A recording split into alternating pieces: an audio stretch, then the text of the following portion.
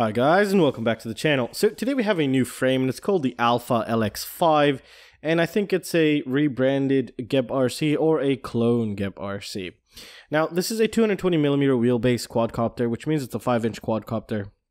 And it's meant for freestyle since it's not heavy. It's around 109 grams, so it's pretty good in that perspective. Now, the aluminum they're using seems to be the good aluminum. I could not strip it, so when I was putting it in, I just tightened as hard as I could just to see the kind of aluminum.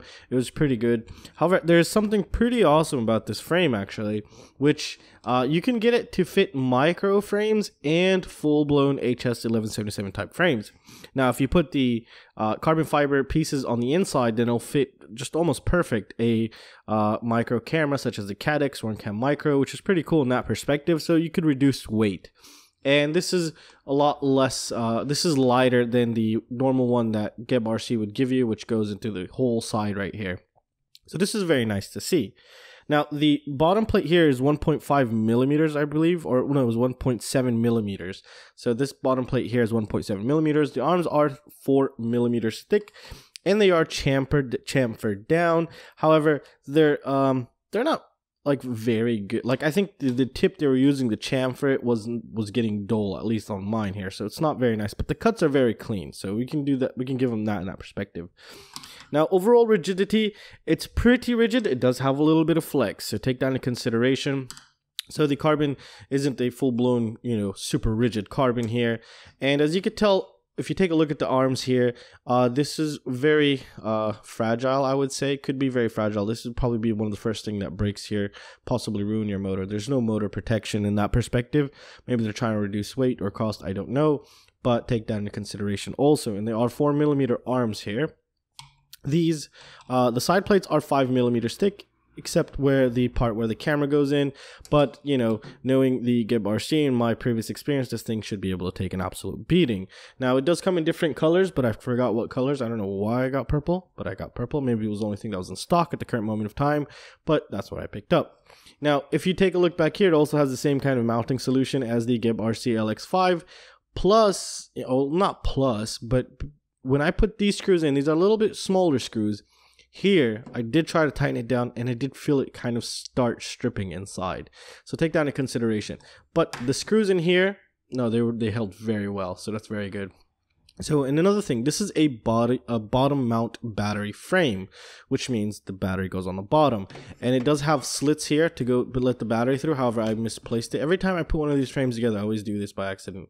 So this is supposed to be on the side. I just put it the wrong way, and then your battery strap would go through there, and you're good. They do give you the anti-slip pads here, so that's pretty nice of them, but that's about it. So over here, as you can tell, there's 3 screws that hold each arm into place. Now, 2 of them will go into this aluminum bottom plate here, which hold the arm. One of these that go into it are the ones that are going to be holding the flight controller into place, so take that into consideration.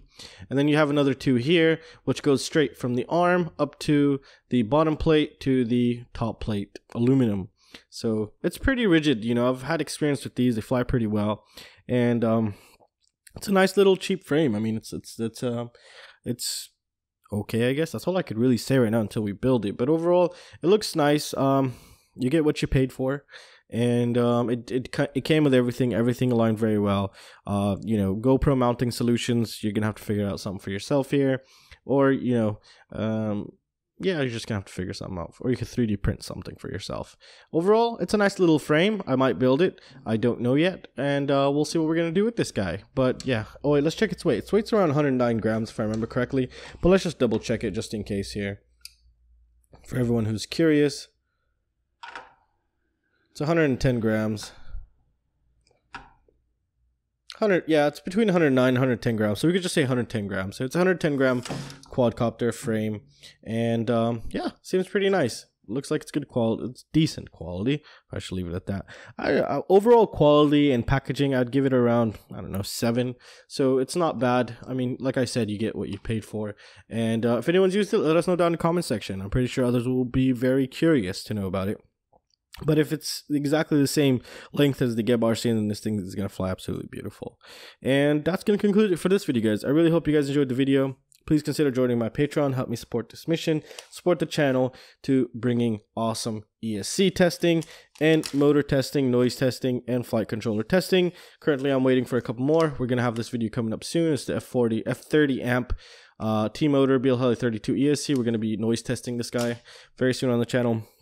And yeah, that'll be awesome. And you can also use the affiliate links down below. I'll leave a link to this down below if you want to go ahead and check out some of its specs. And please don't forget to like, share, and subscribe. And I will see you next time. See you guys. Take care.